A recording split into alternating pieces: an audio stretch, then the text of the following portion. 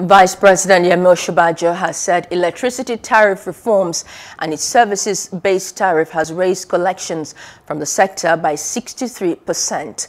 According to him, this has increased revenue assurance for gas producers and stabilized the value chain to the extent that there is an expectation that the accruable revenue will reduce the subsidies as reforms in metering and efficiency in the distribution companies get better.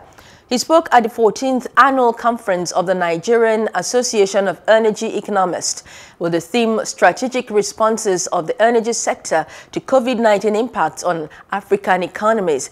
The Vice President said there had been an accelerated investment in transmission and distribution of over $3 billion, infrastructure that will put Nigeria on a path to over 10,000 megawatts and beyond through interventions with the Central Bank of Nigeria, the Siemens Partnership, and others. Hello, hope you enjoyed the news. Please do subscribe to our YouTube channel and don't forget to hit the notification button so you get notified about fresh news updates.